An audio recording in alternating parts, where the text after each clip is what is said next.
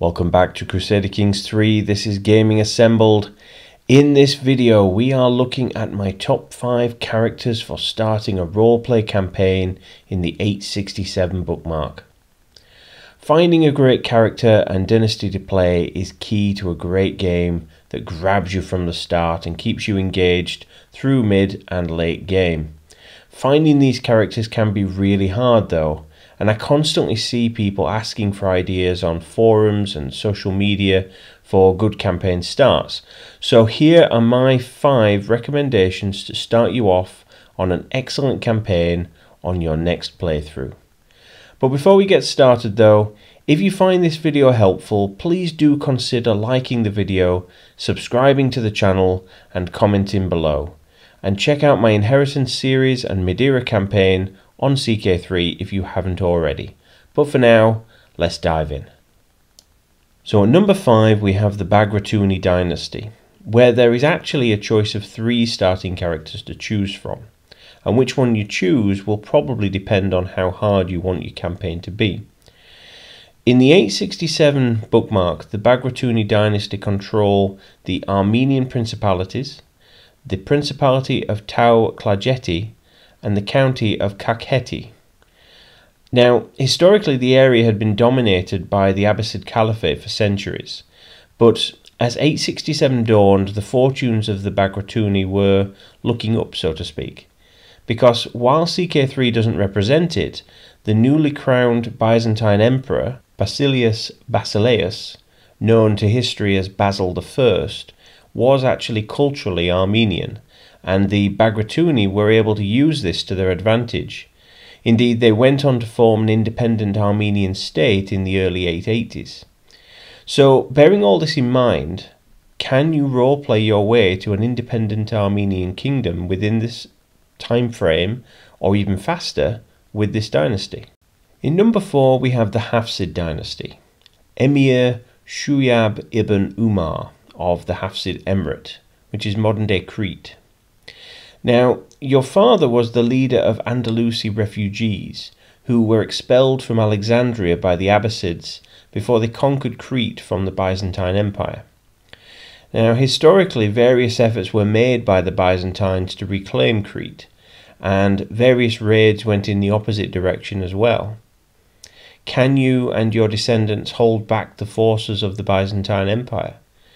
Can you take more Greek land and add it to your realm? Can you establish a dynasty that will rule your island kingdom for centuries to come? Number 3. Count Hunfrid of Zurich, of the Hunfriding dynasty.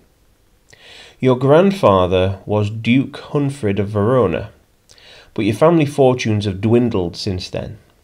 Your father and uncle held no titles at all, and you've managed to reclaim your great-grandfather's title of Zurich.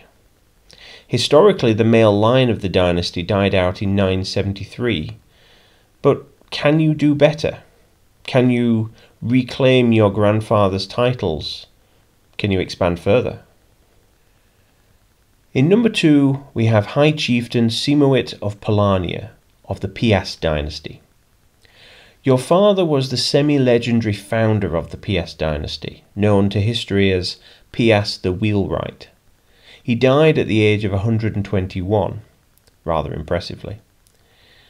The Piast dynasty would later historically go on to rule Greater Poland, and future kings would claim their descent from Piast the Wheelwright.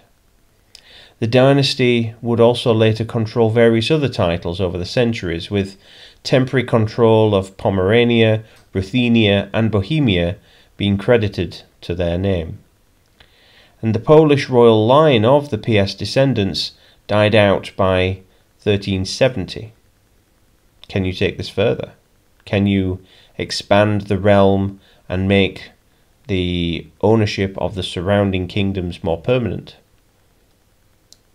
Finally, in number 1, we have Petty King Artgal Map Dumnagwal of Strathclyde, of the Altclut dynasty. You come from a proud heritage. Your family have ruled Strathclyde since the withdrawal of Rome from Britain. Your ancestors have certainly achieved much, with power waxing and waning over time. The power of the British descendants of the Romano-British has, however, diminished a lot over the years. First, it was the Anglo-Saxon peoples to move in, with their word for foreigner, Welsh, now being used to describe the people to your south.